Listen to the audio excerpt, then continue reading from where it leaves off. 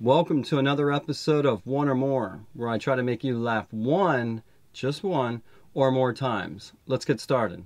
Recently, the CEO of Pfizer said the vaccine for the Omicron variant will be ready by March. The Biden administration plans to buy enough vaccine for anybody who already hasn't caught Omicron, so the administration says they'll be on the hook for about 50 doses. According to the CDC, only 1 in 10 adults in the U.S. eat enough fruits and vegetables. Fruits and vegetables be like, shh, don't ruin this for us, man.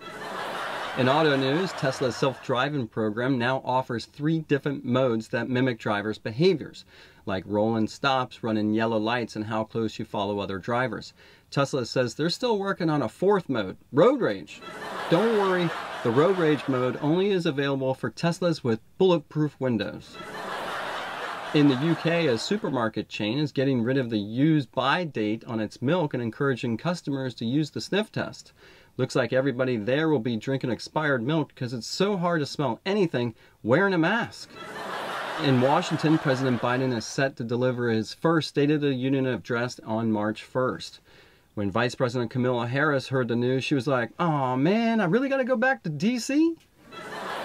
Yesterday, New York City got slammed with an Arctic blast, causing wind chills around 0 degrees, making it one of New York City's coldest days in years. Yep, still not as cold as the Cuomo Christmas dinner, though. I just saw that the Girl Scouts announced a new partnership with DoorDash that allow their drivers to deliver Girl Scout cookies. However, it'll be the first time a DoorDash driver pulls alongside a kid and says, "Just put the candy in the car." The TSA just released its annual list of weirdest things confiscated, and this year's items included a chainsaw and a burrito filled with meth.